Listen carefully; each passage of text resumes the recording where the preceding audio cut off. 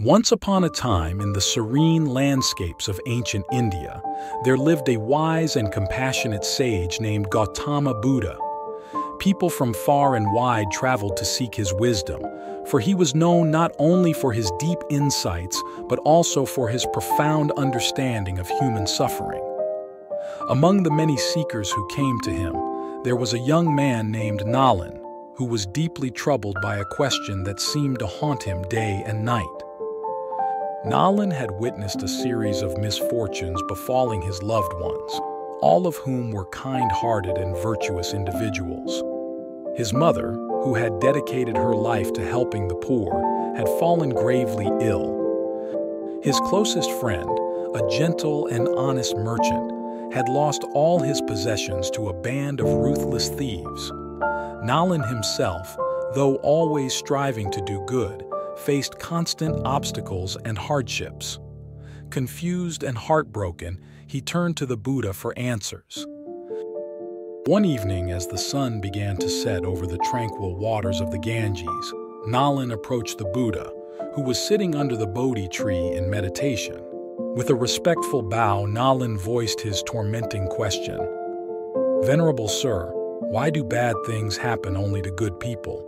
Why do those who live righteously and with compassion seem to suffer the most, while those who commit evil deeds often prosper?" The Buddha opened his eyes, his gaze serene and filled with compassion.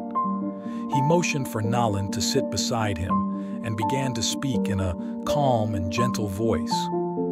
"Nalan, your question is one that has troubled many hearts. To understand the nature of suffering, we must first understand the nature of existence and the law of karma." He paused, allowing his words to sink in before continuing.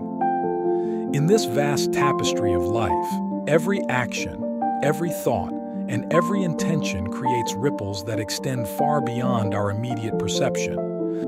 This is the law of karma. It is not a punishment or reward system, but a natural law of cause and effect. The suffering we see in this life may not be a direct consequence of actions from this life alone, but could be the result of deeds from past existences. Seeing the puzzled look on Nalan's face, the Buddha decided to share a story to illustrate his point. Many eons ago, there was a kingdom ruled by a just and benevolent king named Sudharma. King Sudharma was known for his fairness and generosity.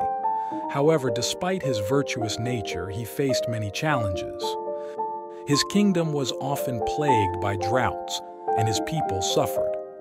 One day, the king decided to seek answers from a wise hermit who lived in the mountains. The hermit, upon hearing the king's woes, smiled and said, "Your Majesty, the challenges you face are not because of your current actions, but are the consequences of a life long ago. In that life, you were a powerful and wealthy merchant. Though you were generous, you also harbored pride and looked down upon those less fortunate. Your arrogance created negative karma that has now come to fruition." King Sudharma, humbled by this revelation, asked how he could alleviate the suffering of his people. The hermit advised him to continue his righteous deeds and to cultivate humility and compassion. Over time, the king's actions began to generate positive karma, and eventually, the kingdom flourished again. The Buddha looked at Nalan and said, "Just like King Sudharma, the suffering you see in good people may be the result of past actions, but it is also an opportunity for growth and purification. Suffering can be a powerful teacher, guiding us towards greater compassion, wisdom, and inner strength." Nalan listened intently, absorbing the profound wisdom of the Buddha's words. Yet, his heart still yearned for a more personal understanding. "But Master," he asked, "what can we do in the face of such suffering? How can we help those we love who are enduring pain and hardship?" The Buddha smiled kindly and replied, "Nalan, the path to alleviating suffering begins with understanding and compassion. When you encounter suffering, whether in yourself or others, do not turn away. Embrace it with an open heart and mind. Offer your love and support to those who suffer. Help them see that their pain is not a punishment but a part of their journey towards enlightenment.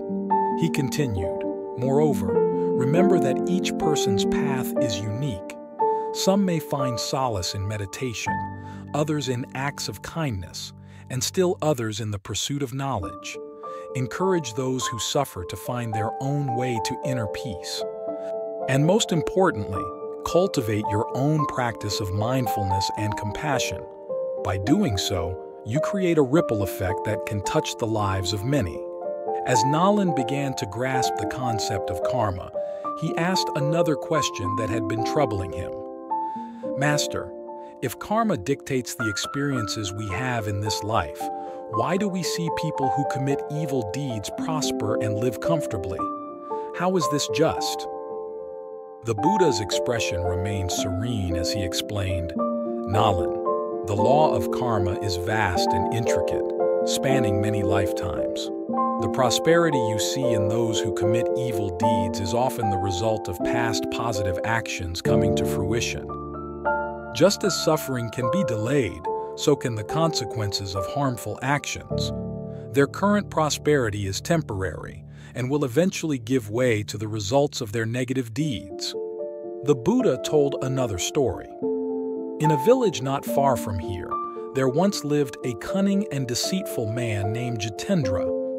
He amassed great wealth through dishonest means, cheating and exploiting others. His luxurious lifestyle seemed to defy justice, and many wondered why he did not face the consequences of his actions. However, what they did not see was the restlessness and fear that plagued Jitendra's mind. He was constantly anxious, fearing retribution for his misdeeds.